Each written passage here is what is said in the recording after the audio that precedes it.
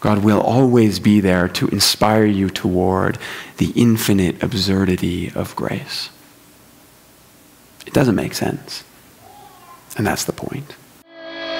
Welcome to the Commons Cast. We're glad to have you here. We hope you find something meaningful in our teaching this week. Head to commons.church for more information.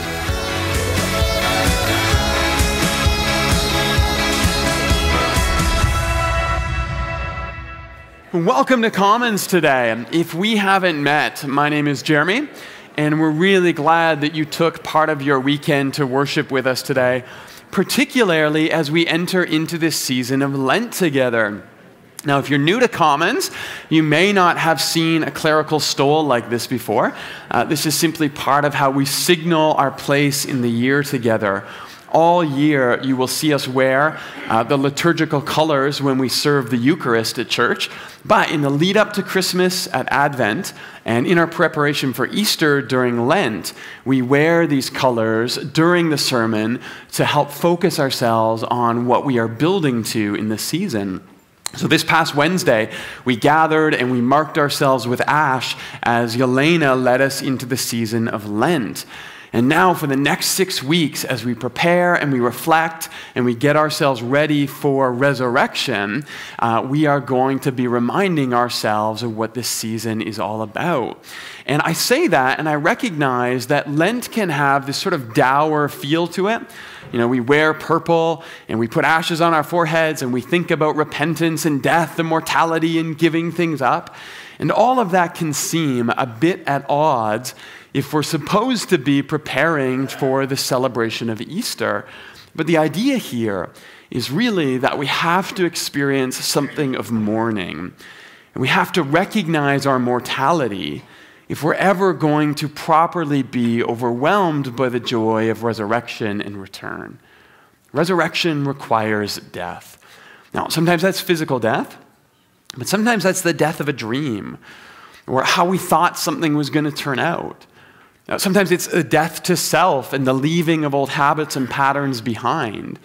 But Lent is what reminds us that there is beauty to be found in ashes, and that resurrection is often actually about discovering joy hidden in the places where we least expected to find it. And so this Lent, I pray that you mourn and repent and reflect on your own mortality, but that in all of it you might find some very deep joy as well. However, that brings us to our new series, The Parables of Grace. And after our series in Romans, we now turn our attention to the words of Jesus. And this is something we do every year at Commons. Every year, we set aside time alongside a story from the Hebrew Scriptures and a letter from the New Testament to ground ourselves directly in the teachings of Jesus. And so this year, as we get ready for Easter, it is the parables of grace that we want to focus on together. And Jesus loves to tell these stories, right? We know that. He does sermonize from time to time. There's the Sermon on the Mount and the Sermon by the Sea. But most of Jesus' teaching to us actually comes in the form of story. And often his parables are categorized into the parables of grace, judgment, and kingdom. We did a series on the parables of judgment a few years ago. Surprisingly, those are actually some of our most viewed sermons on YouTube. Who knew? People are into that. But we have not done the parables of kingdom yet, so that's on the radar for a future series. But this year, through Lent and right through Easter, our focus is on the parables of grace. So today is the lost sheep. Next week is the Good Samaritan. After that is the unforgiving servant. Then it's the unhelpful friend, mustard seeds, unjust judges, Lazarus and the rich man, and finally on Easter Sunday, we will return to the prodigal son. So lots of parables to get through. But even as I lift off this category of parables, you may not have actually realized just how many stories Jesus tells throughout his teaching. Now, Klein Snodgrass, who wrote a fantastic book on the parables, wrote about how central story was to Jesus' pedagogy. He says, "Discourse we tolerate, but story we attend. Story entertains, informs, involves, motivates, authenticates, and mirrors our existence. By creating a narrative world, the author abducts us and, almost godlike, tells us what really exists in their world. And that's kind of the point for Jesus. He lives in this new world. His view of the universe is completely unique. His imagination of grace is entirely different from ours. And so by skipping past the teaching and jumping straight to the telling of stories, Jesus is able somehow to disarm a lot of our objections to what he sees when he looks at the world around him. As Tolkien once said, "My work is of course fundamentally religious, but saying such things and making them explicit, well, that would risk spoiling those very aspects." And that's something that Jesus really seems to get in a powerful way. Which is why I think Jesus remains so fascinating, often regardless of our religious convictions. He has this way of cutting to the heart of the matter. So, let's pray, and then we'll tell some stories. God of grace, who welcomes us into this Lenten journey, who guides us through these sacred seasons, who brings us back to yourself over and over again. Journey with us this Easter, that we might know the long story of promise and fulfillment and salvation for ourselves. Through startling visions and difficult wilderness, would you walk with us? And as we return to your stories of grace, these parables that now invite us to imagine and wonder and awaken to your love, might we allow your goodness to sink somewhere deep inside of us, so that in time it may come that these parables shape the story we choose to live out of in your world. In the strong name of the risen Christ we pray. Amen. Okay, so as I mentioned today, we are looking at the parable of the lost sheep. And we need to cover why parables, the retelling of parables, finding ourselves in parables, and finally allowing ourselves to be surprised by parables. But first, a quick story here. My son has started to adopt the habit of praying before meals. And so now, when we eat, he pauses everyone, and he makes everyone hold hands. Not sure where he got that from, but it's cute, and he prays for us. It's really very sweet. And as a pastor, I have tried to resist any impulse to teach him the right way to pray, and instead just tried to let him find his own voice in prayer. But interestingly, he has adopted a bit of a liturgy to his prayers. It goes something like this: "Dear God, thank you for this food, and thank you for these people. Amen." So kind of short and sweet. It works. I like it.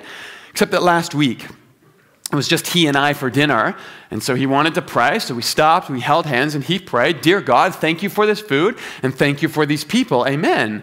And so I stopped, I said, "So Eaton, who are these people?" He said, "Oh, Dad, that's just a thing that you say when you pray." And that made me laugh.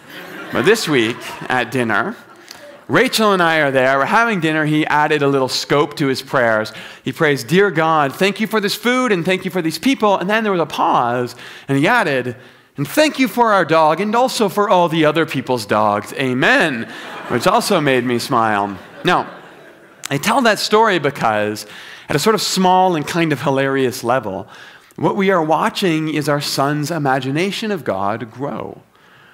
He's watched us, as his parents, express some gratitude for our food.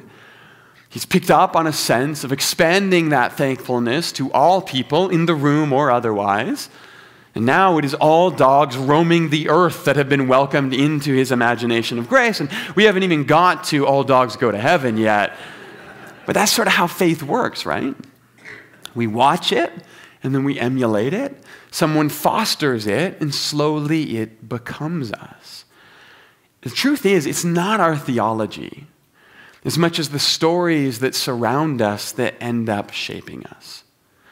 And Jesus really seems to know this about us. One of my favorite writers, Robert Farrar Capon, who we will hear a lot from in this series, once said that we should demand more of our theologians. Discussions of the really important things. Not, does God exist? But rather, what is God like? Is God nasty or nice? Does God wear overpowering aftershave? Does God force leftover food on his friends for lunch? His point being that sometimes the stories we tell ourselves about God are far more important than the formulations we use to box God in. And that perhaps our greatest need is actually not for the details. It's actually for the proximity. My son does not need a better script for his prayers. What he needs is to be near stories that continually expand his imagination of grace. And that's really what Jesus seems to get with his parables. That when you and I come face to face with the divine, it's actually not about having our questions answered. It's about having the scope of our stories expanded. And hopefully, that's exactly what these stories are going to do for us this Lent. So, let's talk about lost sheep. This is from Luke chapter 15, starting in verse 1.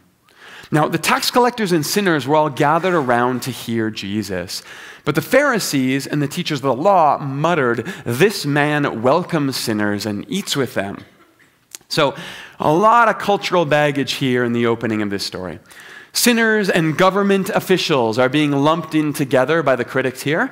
I know none of us would ever make a mistake like that, but actually some of these tax collectors probably were corrupt and shady, and certainly at the very least they had a reputation at the time. But here, they are automatically being characterized based on their category. And we do this all the time, right?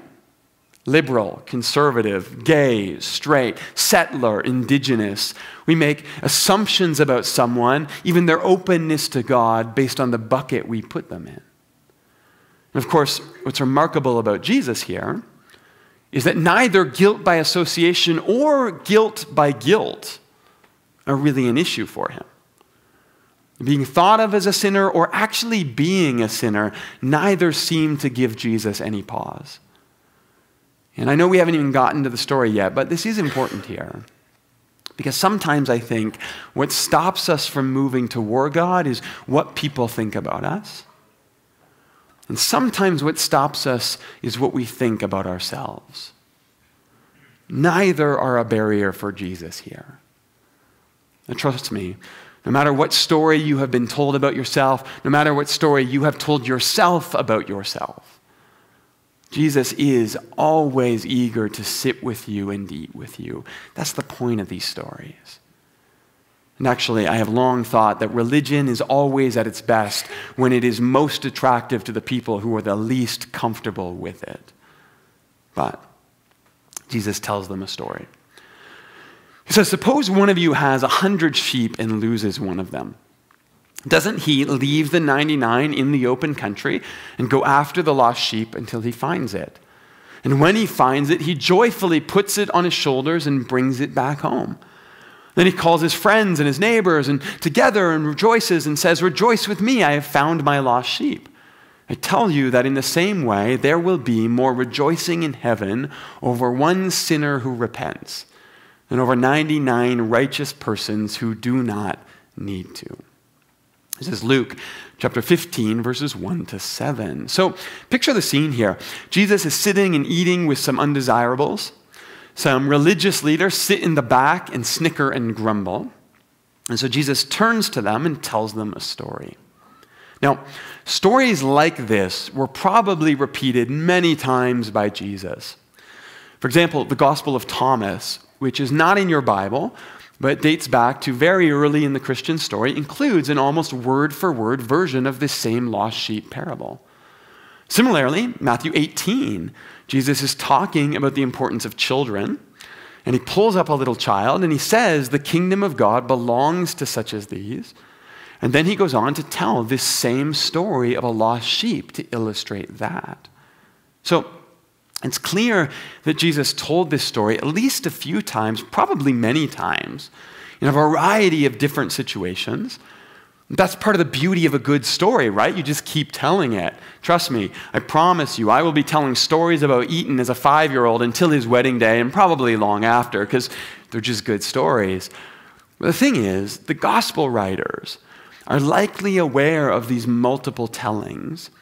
And they probably heard the story multiple times in different contexts.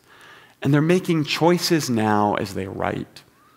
They're situating the story in the setting that best communicates what they think Jesus is trying to say. So, by putting it in a certain context, Luke is hinting to us what he thinks the story's about.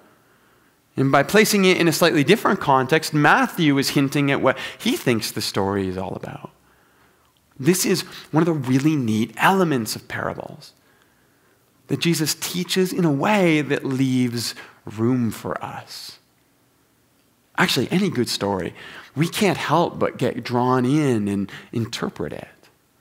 And so here, Luke, who's likely a Gentile, ties the story to a discussion about religious outcasts. Sinners, tax collectors, and everyone who's excluded on religious terms. And Matthew, who's probably a Jew, ties this story to a discussion of cultural outcasts, little children, and the unimportant, and everyone who's excluded on social terms. But at the same time, it's the same story about who we leave on the outside and who God welcomes back in. And yet the story is made personal by how each of the gospel writers hears it and receives it, and that's beautiful. Because part of what that means is that however you hear the story today, and whoever it opens your heart up to, that's exactly who it was meant to.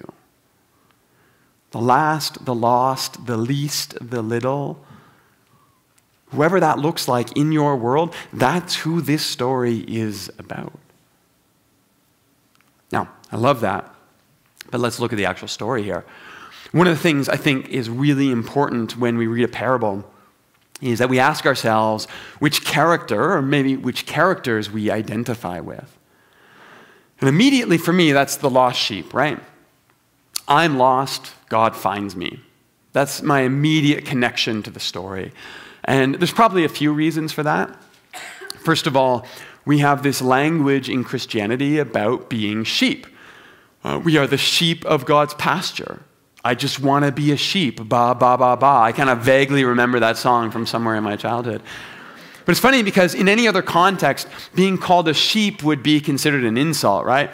You can imagine some militant atheist person speaking to a Christian and with as much disdain as he can muster, lashing out and saying, "You're just a sheep." And you respond, "Oh, thank you. I appreciate that. I wanted to be humble and I didn't want to say it about myself, but I'm so glad that you noticed." Miscommunication.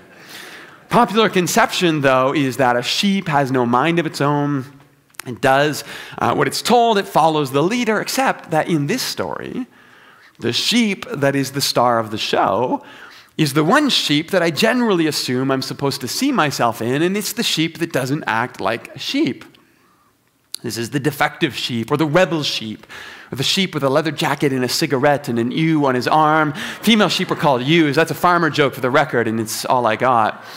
But I find it interesting that immediately I tend to identify with the character in the story who's not doing what the character is supposed to be doing. There are lots of these complex situations in life where I get lost and I struggle to know what to do. Career choices and relationship decisions and that complex dance of grace and truth that allows us to truly love someone well. But then there are all of those situations where I know exactly what to do. And I still find myself going the other way, right? The moments where I know I'm being selfish. And I know it's just because I'm insecure and I know I'm going to do it anyway. Or the moments where I know who I am and I know who I want to be. I know that I'm loved, and still I find myself acting out of shame instead of courage. And so I think it's worth reflecting, for me at least, that my first instinct is to see myself in the character that's not true to itself. Do I have changes to make? Have I wandered somewhere I didn't want to go? Have I become confused about who I am? But then again, maybe it's the question this: do I actually need to remind myself that I'm on track? And I'm not lost, and God does have me, and I'm exactly where I'm supposed to be right now. Sheep get lost, and so do I, and so do you, but there are also 99 sheep in the story that are safe at home with the shepherd. So if you're lost, then know that God is looking for you, but if you're where you need to be, then learn to feel safe in that too. But that's the sheep. What about the shepherd? I have a job as a pastor that is very often compared to being a shepherd. Though let me be clear, I know nothing of hard work or animal husbandry. These hands are delicately preserved for reading large books and typing long sermons. But I generally don't see myself in the character of the shepherd in this story. And that's probably because that character is obviously the stand-in for God, right? I don't do any seeking. I don't do any saving. That's God's job. I leave it to God. No, of course, we're a church. So we tell the story of Jesus. That's kind of our thing. Every single week, we gather and we close with the same benediction. Love God, love people, tell the story. So we rehearse the story. We tell the story. We even participate in the story, but we are not the story. And that's important to me. Because nobody finds God here. This is simply one of a million places where God finds us. And as I see it, churches and concerts and boardrooms and public libraries are where God tracks us down. At our best, maybe we just help you become aware of the divine who's been looking for you for ages. And that's why, no matter how you are on your faith journey or how long you've come to Commons, I hope you never get a sense of anyone here pushing you faster than you need to go. Faith takes time. I get it. And that's okay because God's not going anywhere. Except, here's the thing. If you read Jesus' words, he actually starts the story this way. Suppose one of you has 100 sheep and loses one of them. So we're not God, but maybe here Jesus is asking us to imagine we were. So let's try it on. Suppose you have 100 sheep and one goes missing. Would you not leave the rest to find the one? And I think if we're honest here, we'd have to say no, wouldn't we? Again, I have no experience caring for sheep. But let's be frank, this does not sound like a good value proposition. Remember, Jesus is primarily addressing the teachers of the law, those who want to exclude certain people, and it's almost like he's giving them a reason to do it. He goes out of his way to explain, you don't have a pen to put them in. You got no hired hand to keep them safe. You just leave them there out in the open field to go off chasing after one stray sheep. Wouldn't you do that? This is like bad shepherding 101.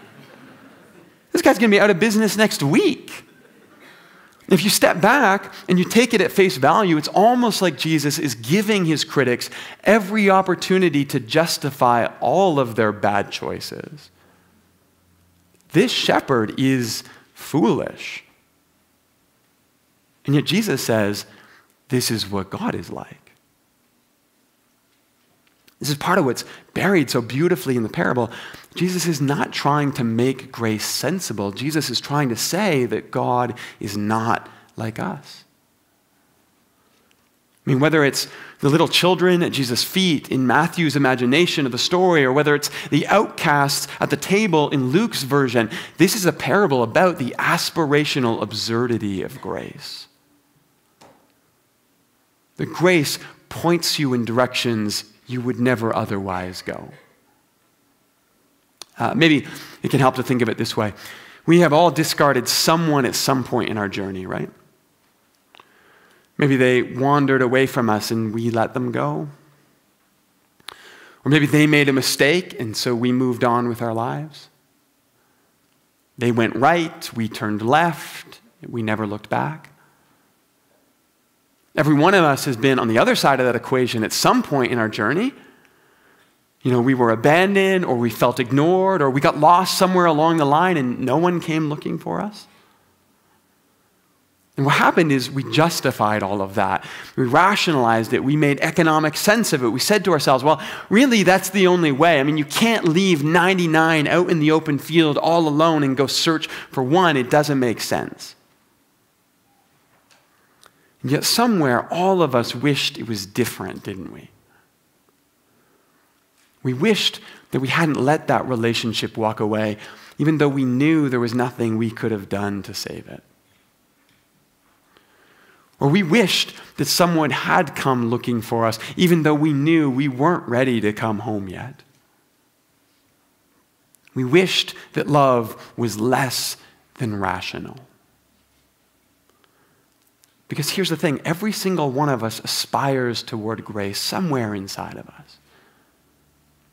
But it's foolish. And that's the point of the story. We all know we can't live life with people who are different than us. We all know we can't take children seriously. We all know we can't really just love people without some expectation about how they'll behave. And yet Jesus looks us square in the face and tells us a story that makes us wish we could.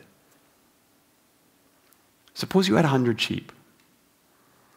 And suppose one of them got lost. And suppose you were the kind of person that would drop everything to track them down at any expense, no matter what. Suppose you were like God. Wouldn't that be incredible? Farrar Capon, writing about this parable, says, Jesus implies, it seems to me, that even if all 100 sheep could somehow get lost, it would not be a problem for this bizarrely good shepherd. Because he is first and foremost in the business of finding the lost, not corralling the strayed. Give him a world with 100 out of every 100 sheep lost. Give God, in other words, the world full of losers that is the only real world there is, and it will do just fine. For lostness, you see, is exactly his cup of tea. See, that's what Jesus is tapping into here. It's the absurd image of the divine that still resides somewhere in each of us, gently calling us to love in ways that don't make sense to us yet. See, this parable is not about our world slightly modified. This is a fairy tale in the best possible sense. One that invites us to imagine who we would be in a new world completely transformed by grace. And so we revisit our place in the story once more. Am I the lost sheep? Are there areas in my life where I know I'm off course and somehow I wandered where I didn't intend to go and I need to be found? And I'm wishing that someone would come looking for me, even if I'm not quite ready to go home yet. Am I one of the 99? And I'm safe at home, but I remember relationships that I let go of too quickly. And even though I know there was nothing I could have done to salvage it on my own, maybe I could have stayed closer for longer. And it wouldn't have made sense, but maybe it would have been good. Have I fundamentally misunderstood the shepherd? And what I imagined was the stern face of recrimination, this God who waits for me to return with my tail between my legs, begging for forgiveness.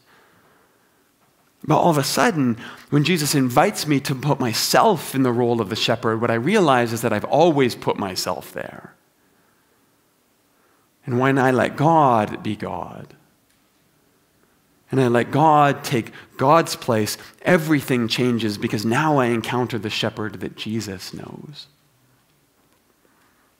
This God who tracks us down and invites us home. This God who replaces what is sensible with what is graceful. This God who welcomes us to eat and drink and laugh and smile and joke at the infinite absurdity of divine love.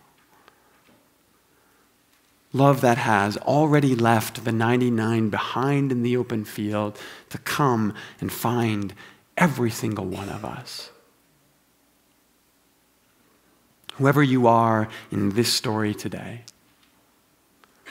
know that love is looking for you. And that even when you try to make sense of the divine, God will always be there to inspire you toward the absurdity of grace. Let's pray. God, as we begin this Lenten season, we engage in practices of generosity and repentance, of giving up and confessing. Would all of those point us back to your grace? The grace that sits at the center of the universe, the grace that sits at the center of the story of Easter, grace that sits at the center of all of these stories that you tell, that remind us that your love does not make sense. It's not rational, and that's the point. That we are being offered an image into a new world defined by completely new economics. God, as we understand your love that leaves 99, that comes to search us down, that looks for us today and tomorrow, and no matter how many times we get lost, would that absurd story then become the story that we live out in all of our relationships? Might we become the grace and peace you extend to the world, and might we do it through your divine heart. In the strong name of the risen Christ we pray. Amen.